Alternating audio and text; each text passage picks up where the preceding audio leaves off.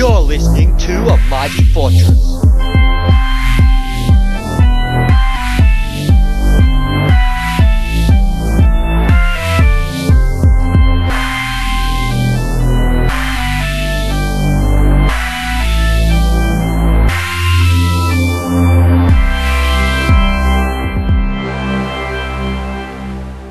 Hello and welcome to A Mighty Fortress. I am your host, Knight Jake.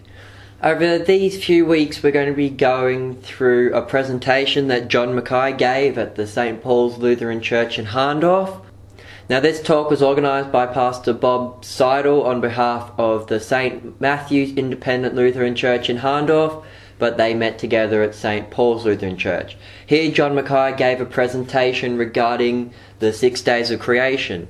Now I've recorded this entire talk and I've broken it up into 3 parts, and over these 3 episodes we will be listening to this talk in its entirety. The sound quality is not the best, so bear with me, but I hope you enjoy the talk. It's well worth listening to.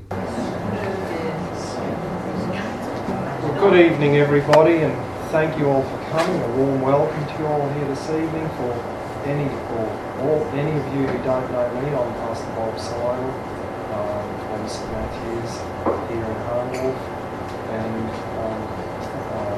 we're pleased tonight to have John Mackay to give us a presentation here. A fairly hot topic in the church today is, did God use evolution to create the world, or did he actually create it in 6 days, as I believe Scripture firmly says? And there's a lot of implications in this whole thing for the Christian faith, ultimately. And I feel that this is a very important issue. So we're having John speak to us tonight on that. And then following the presentation, we will have a time of questions, and after that there will be a cup of tea or coffee and some light refreshments here as well. And I should mention we'll have a retiring offering for John, just to help him to cover his expenses tonight. The loos, if anyone needs them, you go through that door, continue on about 15 metres, and then there's a hallway to your right, and they're both in 7 minutes. Well, you'll find it anyway. You know where it is. Second door. Yeah. Second door right. Sorry. Yeah. Oh, yeah, that's right. Well, you can see the kitchens now. That's right, yeah. Go in there. I'm sure you'll work it out. Okay. I'd like to begin with prayer. Lord Jesus, thank you for your wonderful word, which is the power and the truth in this world. We know that this world came into being, not only this world, but the whole universe, and all that is in it came into being through you speaking your word. And God said, as you repeat there in Genesis chapter 1, we see, sadly, in Genesis chapter 3, that Satan managed to sow the seed of doubt into the heart of Eve in questioning, did God really say? And we know that the old devil is still up to his tricks, the same old tricks still today. And so, be with us all here tonight. Help us to see that your word is the truth, that what you say stands forever, even though heaven and earth will pass away. Thank you for the great comfort you give us in the gospel of your Son, our Saviour, Jesus Christ, which also depends absolutely on the truth of your word. Be with us tonight, Lord, and bless us here, and bless John as well.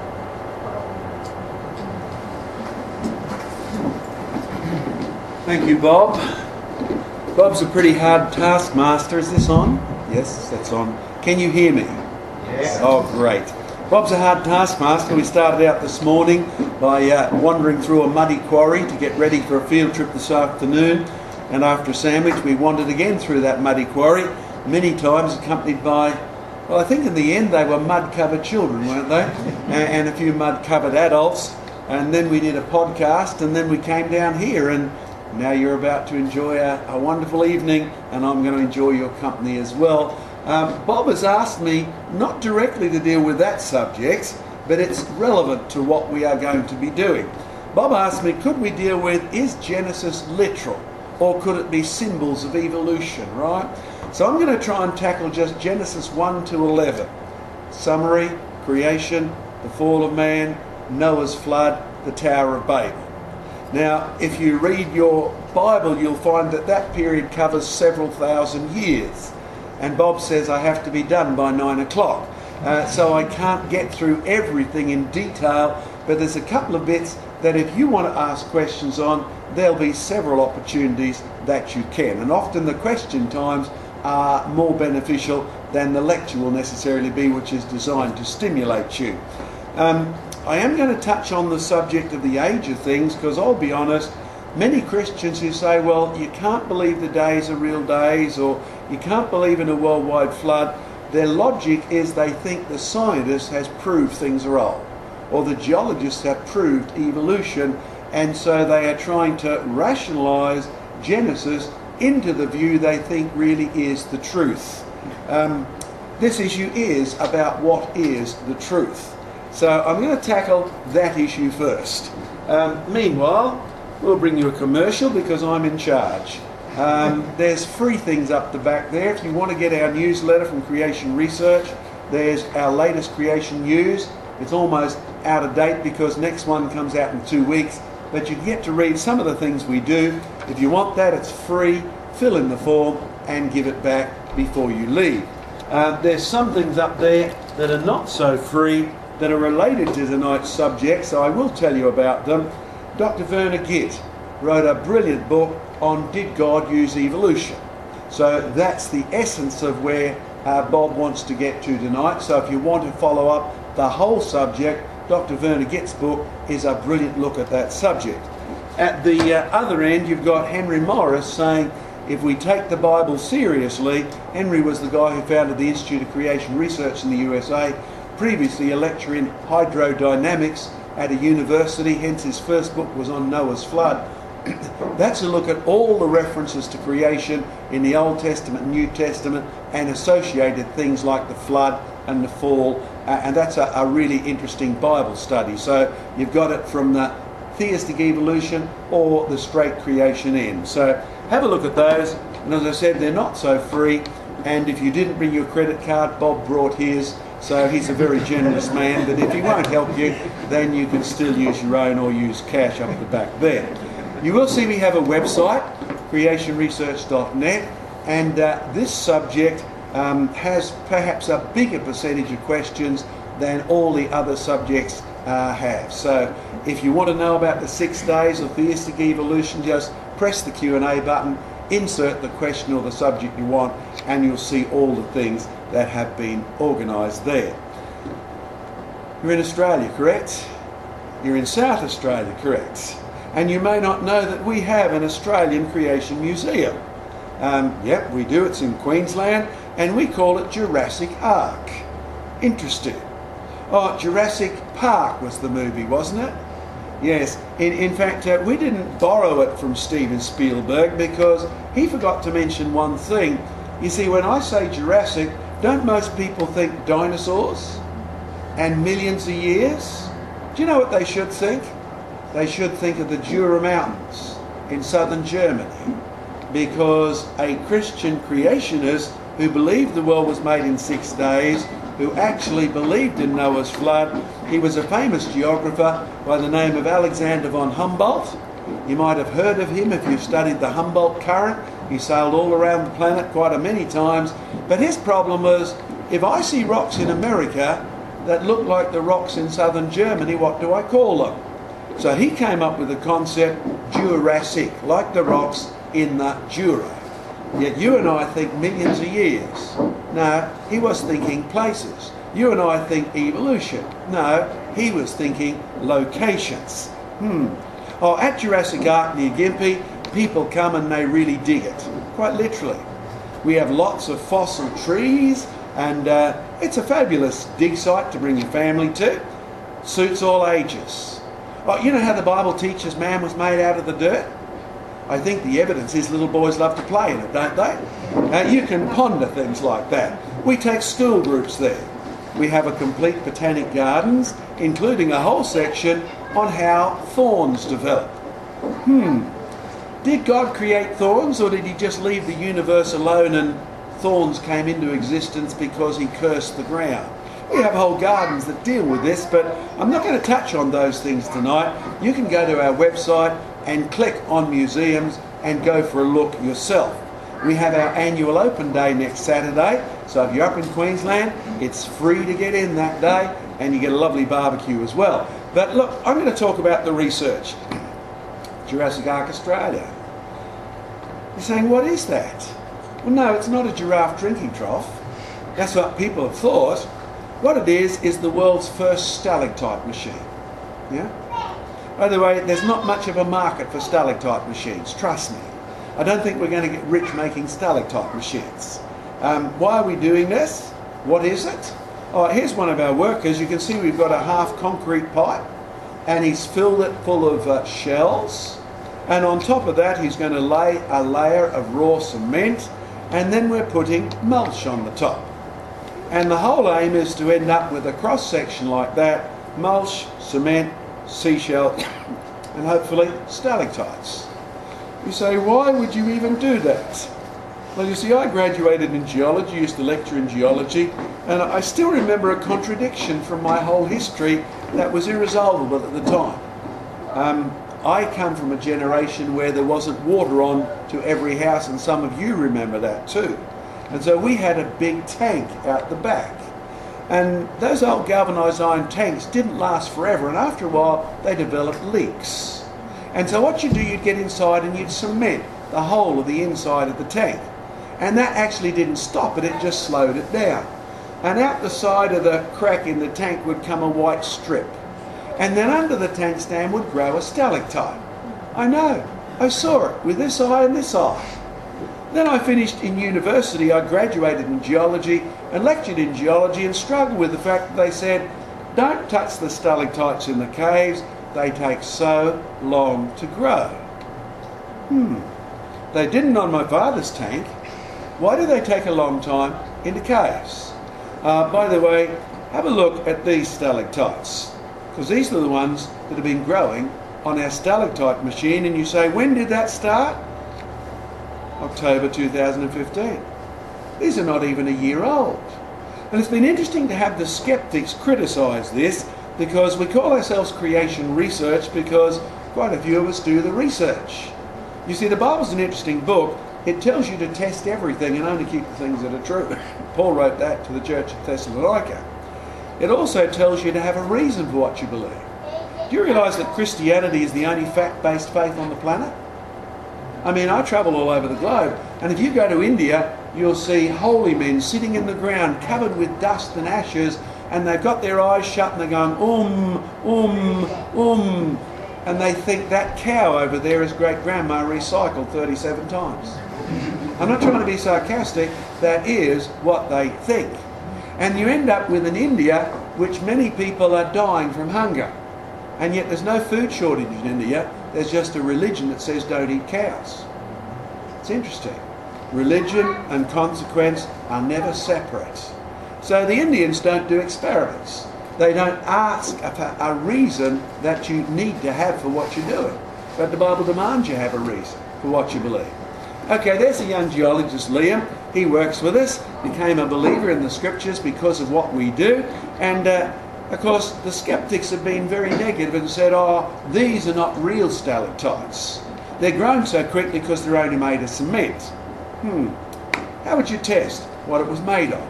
Because the ones in the cave are made of calcium carbonate, limestone, calcite. Easy test. What you do is you get your old Murine eyedropper, you fill it full of 3% hydrochloric acid, and when you put it on anything, if it's made of calcite, it froths. See the bubbles? Beyond a shadow of a doubt, that's made of calcite. In fact, you know what we've been doing all this last year? I took the photo on the left on the 15th of February, I took the photo on the right on the 31st of March. Do you realise we can actually measure how fast these are growing? 1 centimetre per month. And the funny thing is, the skeptics say, oh, stalactites grow so slowly. Don't touch them in the caves, you'll ruin them for hundreds of thousands of years. Well, look, by the time we come to the 2nd of June, they were still growing. You see, this experiment's got a very, very simple point.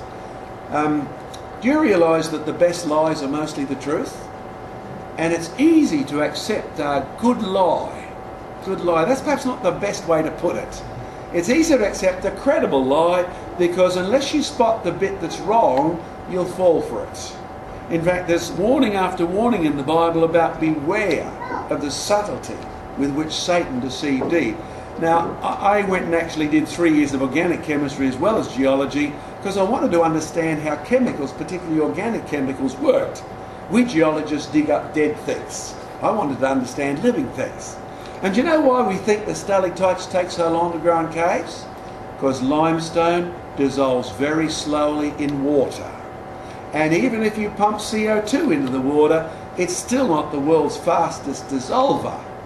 And if you think that's what's involved, no wonder you think the limestone takes hundreds of thousands of years first of all to dissolve to make a cave, and it takes even longer to grow stalactites. Funny thing is, that's not happening on our stalactite machine because we've just demonstrated one thing. Stalactites don't grow because of the time, they grow because of a process. Do you know what we're working with? One of our guys has got his doctorate in bacteriology. Some of you are suffering from one simple principle. There's bacteria in your body and they deposit lime. Brings a bit of an awakening. You've got lime deposits where you don't want them, and we know bacteria do that. You know what we're discovering? The bacteria are actually involved in depositing lime in making stalactites.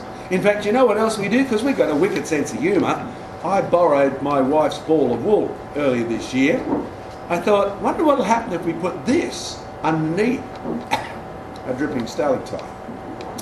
Well, there's our curator of Jurassic Ark, holding the results 3 months later. Get you up close. It's rock solid. What sort of rock is it? Because this is a solid ball of wool now. Drip acid on it. It froths. This is a ball of wool that's now calcite, calcium carbonate, limestone. But it gets even more bizarre. Don't go away, because there's Daryl with our import from China of a bag full of woolen teddy bears. There's a young girl from a high school class putting the first teddy bear under a dripping stalactite. 2 weeks later, we've shifted the ball of wool and there's the teddy bear. Not just frightened, petrified. Yeah. Interesting. Now, do you realise one thing? If you have the wrong process, don't be surprised it will take you an awful long time. If any of you have tried to build a jet airliner and you haven't got a clue what you're doing, it will take you a long time. Because if you had the right process, you'd get the thing done a whole lot quicker. We live in a world which makes time the hero of the plot. Whereas in reality, if you've got the right process, you can actually achieve it a whole lot quicker. If you just pick chemicals, I'm not surprised you think they take a long time to grow, and then you ignore the fact that when you go to Jenolan caves, there are stalactites growing off the electric light wires. There really are. Go and check yourself. And then be bold enough to put your hand up and say, excuse me, sir, if these caves and stalactites take so long to grow, how long have you had electricity on here? Yeah, they don't appreciate your humour sometimes. But actually, I stopped doing that in the caves because you know what I discovered? Most of those guides are university students earning money, and they're paid to say what they're told to say. They don't know what the information is at all. They think time is all you need. In reality, you need the right process. Or the importance of this, I'll tell you what, meet this guy here. He was brought up in Russia, actually in the Ukraine, under communist domination. And you'll see he's got a nice smile. And he came up to me, and in his broken English, He said, 2 years ago, I'm not a Christian. And then he proceeded to tell me, 2 years ago, I could not believe Bible. World too old. Fossils. Millions of years. Caves. As he said in his broken English. And I said, well, why are you here then? Oh, 2 years ago, somebody gave me your DVD, Time Up Darwin. Yeah. And he said, oh, my objection, they fly away. Now I'm Christian, 2 years. It's wonderful. By the way, have you ever noticed some of these Europeans can get really enthusiastic? Yeah. But I just don't believe people's enthusiasm. I went and checked with his pastor, and I said, okay, this guy says A, B, and C. What do you know about him? He says, well, every Saturday he's out witnessing to atheists and Jews. Because you see, he was brought up as a Jew, an unbelieving Jew, and he was an atheist. Now he's been saved. He's a Christian. Oh, why is he a Christian? Because he couldn't believe Genesis because the communists started there. Genesis is not real history. So there is no God who created. So it was a real stumbling block for him. When he found out he'd been lied to about Genesis and everything else, boy, it was easy for him to become a Christian. You want to keep up with what we do? We even publish Instagram every week or so. For those of you who don't know what that word means, it probably means you're over 55. Don't worry about it. It's one of these fancy new things that's really neat way of sharing some of our results, and you can sign up for it. It's free, and you will enjoy Instagram. So kids and young people, go to creationresearch.net, click on the Instagram icon, and it will put you in there. If you want to keep up with us, fill in the form up the back and give it back. And if you are interested in the research we do, we certainly do need supporters. It is not cheap. It is actually rather expensive to construct these things. And we now have 3 of them going, and 3 lots of research projects. You might want to ask about some of them. There's some of the books up the back you'll find really helpful. By the way, the piles of things that are only tiny represent the ones that have been really popular in this last week or so. Vance Nelson, who's a guy with a science degree as well as a theology degree, he became a Christian out of a drug-addicted background, and he contacted me and said, what can I do? Because I'm a theological college and I've got a problem. I'm the only one with a science degree, but I'm the only one who believes Genesis is true. I thought that was interesting. I said, well, listen, don't just believe it because I say so. Don't just believe it because you read it in a book. Go out, find out about dinosaurs yourself, photograph them, dig them up, and write a book with all the pictures in, not just your opinions. So if you want the best book ever on dinosaurs, oh, by the way, dragons is what we used to call them. Dragons is what the Chinese still call them. Have a look. What he's done is get all the dragons from history and all the dinosaurs and match them up. You'll be amazed at the results. Okay, so that's an introduction. Now, at the end of this next little bit, I'm going to give you a first chance to ask me some questions. And then we'll have part 2, which is sort of a real interesting Bible study, really. For the record, today is what? Monday. Yeah. Do you like Mondays? Oh, sometimes, yeah, I tell you what. I was glad today it didn't rain. We were cold and we were windy, but it didn't rain. That was lovely. Last Monday I went out to prepare another field trip, and the weather changed in the middle of the day. It was miserable. And then Tuesday we called the field trip off. I've got a cough and a cold as a result. Okay, when I first prepared this section here, it was actually in July early this year. I was giving a message on Sunday the 30th of July.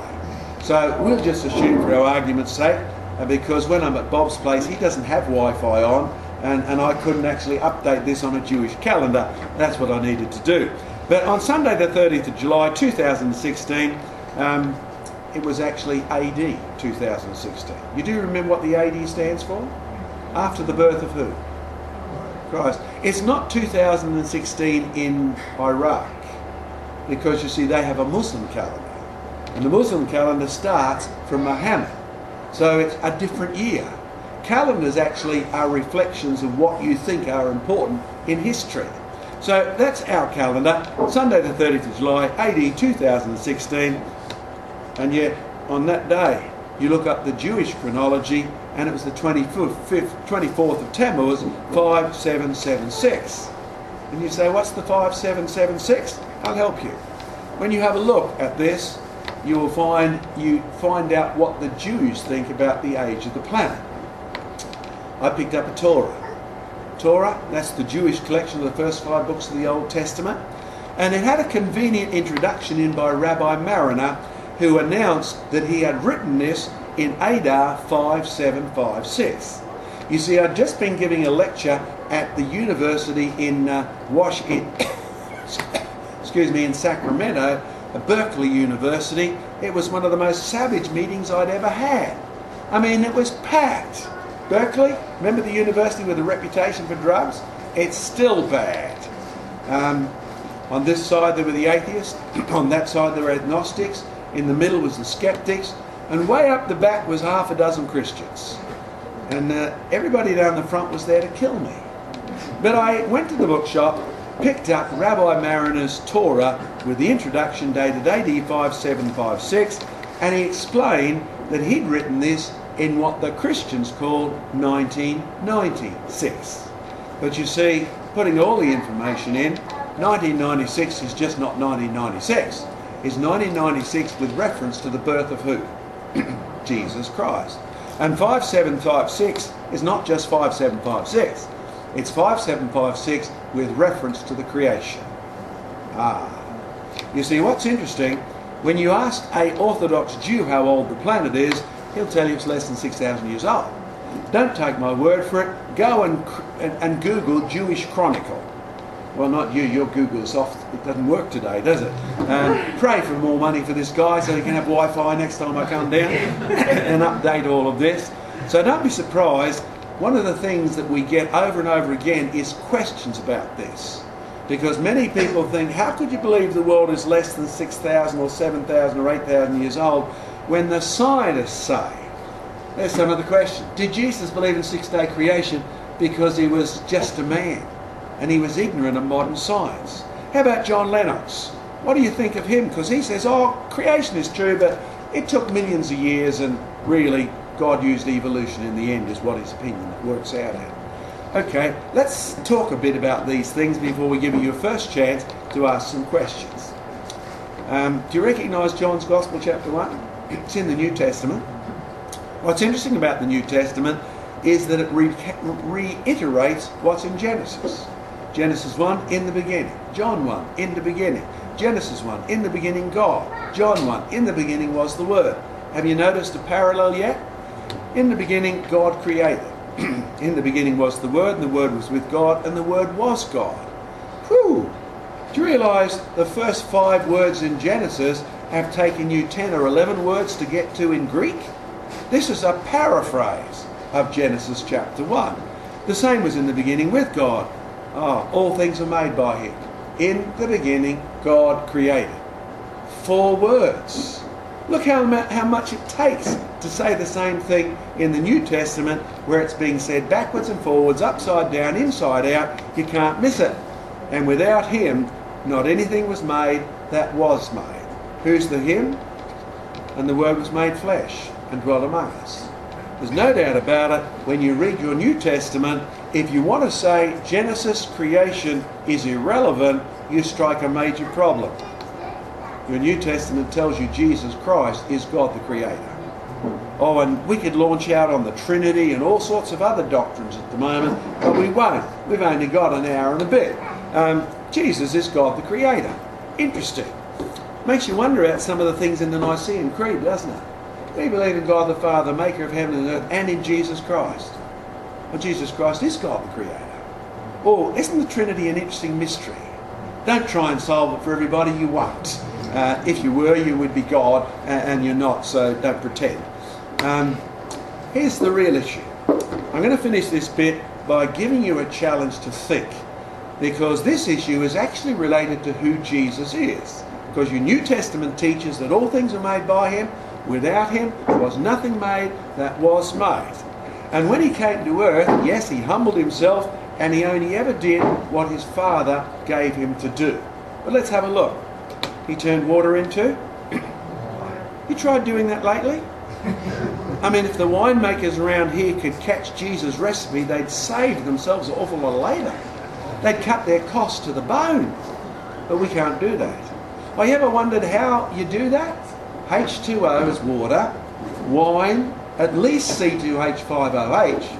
H is hydrogen, O is oxygen, C is carbon. Do you realise water doesn't have any carbon in it? Question, did Jesus spit into this water? No, he just spoke to it. In the beginning was the Word. And the Word was, take that water outside, pour it in that vase and serve it. Out here it was H2O, out there it was C2H5OH, plus a whole heap of bigger molecules that make purple colours. That's what he did. How long did he take to turn water into wine? Wrong question. Time never turns water into wine. Talent turns water into wine. If you don't believe me, try it. You don't have the talent. You'll take forever because you won't get there. You see, the problem is you and I think given long enough, things are achieved, and the Bible says no way. He made loaves and fishes. Well, I went out fishing the other day. I caught a 20-pound salmon, take that. But it didn't have any money in its mouth. No, nothing to pay my taxes. Interesting. And the little boy had 5 loaves and 2 fishes. And Jesus said to Peter, okay, go and serve them out to all these 5,000 people. Can you imagine that? 5 loaves, 5,000. How do I do that? You know, Jesus sometimes calls you to believe him and then act and see the results. And they ended up with 12 basketfuls left over, wasn't it? By the way, how long does it take to turn 5 loaves and 2 fishes into thousands of meals? Wrong question. Time will never do it. Talent will do it again. Jesus raised the dead and he restored sight to the blind. You see, what's interesting here is when you ask the question, how long did Jesus take? You've missed the whole point. Time never achieves any of those things. What is achieved here is the power of the Word of God. You see, when Jesus came to this planet, he certainly did some miracles. But most of us have never noticed one thing. He never took credit for any miracle that he did. He always said, I'm only doing what my Father has given me to do. He humbled himself and became as a man. Wow, you think of the implications that if I obey my Father, what he could do through me. Because what Jesus did was impressive. But then again, he'd already known what it was like to be the Creator. Point number 1, before we begin to close off this section and give you a chance to ask questions. This issue is actually about Jesus' power and integrity. If you can turn water into wine, question, how long do you need to make a universe? If you can't make a universe in 6 billion years because the evolutionist says it isn't finished yet, how long do you take to save a drug addict? Oh, you see, all these issues are actually connected. This issue is about Jesus' power and his integrity, and I'll show it to you in a practical way. A group of science teachers in New South Wales asked me to take them on a field trip. You see, my background's in lecturing in geology and digging up rocks and fossils all over the planet, and look at one of the fossils I found. You see the stem? Do you see the leaves still on it? Do you see the kid who's carrying it? Yeah, I found it, you carry it, kid. Yeah, and then a bigger kid carried up the cliff because the cliff was about 30 metres straight up to get back to where we'd parked our vehicles. I knew what it was, by the way, because this plant is still here. See the stem? See the leaves? This is actually a fossil horsetail rush. It's now in our creation museum. And the reality is, you can prove that horsetail rushes used to be much more impressive. And now they don't even grow in Australia at all. So we had some fabulous finds with this group of science teachers. And we took them to see things like this. See that vertical tree? It's called a polystrate tree. I got myself into dickens of trouble talking about these at geological conferences. I've been kicked out of the Association of Geologists for doing this sort of thing. Do you see the layers? Do you see the tree standing up? This is a fossil pine tree. It's vertical. It's embedded in layer after layer after layer. And of course the ordinary geologist likes to say this tree grew here, it was buried in the swamp, it was buried slowly, and it took hundreds of thousands of years for all those layers to accumulate. You know, the one thing that's interesting, ever since we first found these, we've known one thing. These are fossil pine trees. Yeah, easy to recognise.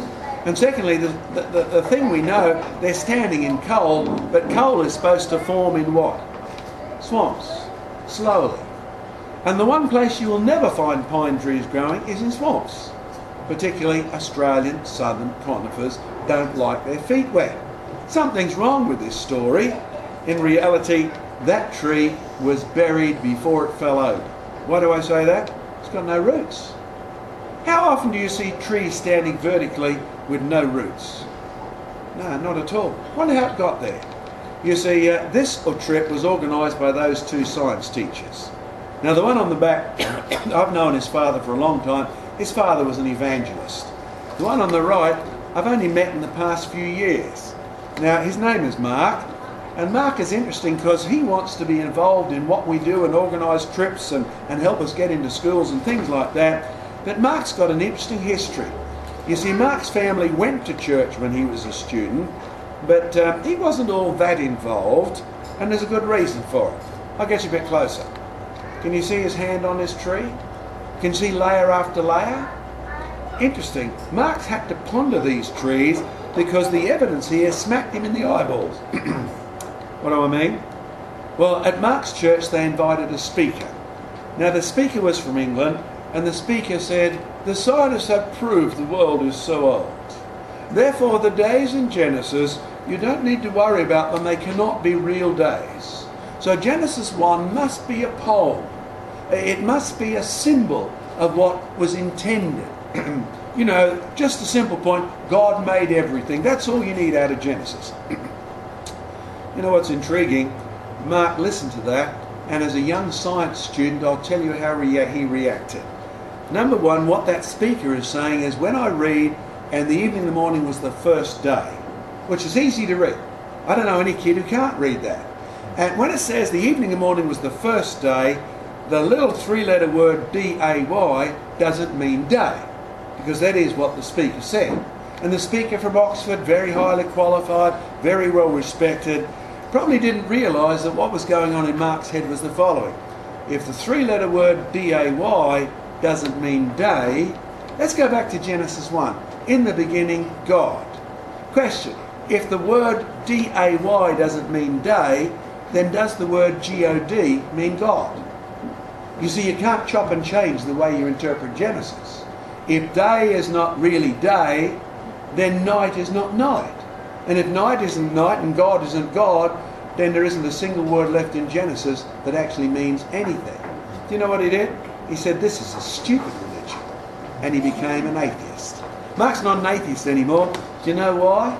Because he said, I heard what you guys had found. You found actual real evidence that the world, like these rocks here, these layers were formed in less time than that tree took to fall over, because it's got no roots. So the rocks don't cry out millions of years, the textbooks do. And if the rocks don't cry them out, I don't need to read Genesis any other way than how it seems to actually mean what it says. And so he became a Christian. Oh, the connection? Do you realise when Paul wrote to the church at Corinth, he said, if it's not true that Christ rose from the dead, of all men, you Christians are most to be pitied. You're deluded. Isn't it true? It doesn't matter if Buddha ever existed. Yeah, it really is irrelevant. All that matters is that Buddha wrote a book. No, not even that matters. All that matters is his philosophy. Doesn't matter if he never existed. How about Confucius? You know, the analects of Confucius? Doesn't matter if there ever was a Chinaman called Confucius. It's his ideas that are important. Question, if Jesus never lived, if Jesus never died, if Jesus never rose from the dead, how important is that? Oh, if it's not true, your faith is absolutely in vain. That was Mark's logic. If Genesis isn't true, then John isn't true, because they both start in the same way, in the beginning. If John isn't true, then Jesus isn't true. And Jesus was foolish if he actually believed in creation, because the scientists approved. Oh yeah, there is a connection. Here it is. Jesus himself is recorded as saying, if people do not hear Moses and the prophets, neither will they be convinced, even if one rise from the dead. Can I give you some advice? That's good logic. That's sound theology. Or Moses? Do you know 5 books that Moses is associated with? Genesis, Exodus, Leviticus, Numbers, and Deuteronomy. Anybody name the other part of the Bible that Moses is associated with? Come on, I'll offer a free DVD. Our subject tonight deals with whether you can actually accept creation as real history. This is my debate against the head of the Faraday Society in England, who was trying to argue evolution is true, so therefore God must have used it. And obviously he lost the debate and I won, or we wouldn't sell the DVD. This is yours if you can tell me the other part of the Bible associated with Moses. Yes? No, not Hebrews. Hebrews mentions Moses. Well, now you're going to have to buy it. The answer is Psalm 90. Yeah, Psalm 90. Thank you for listening to A Mighty Fortress. A Mighty Fortress is an Australian confessional Lutheran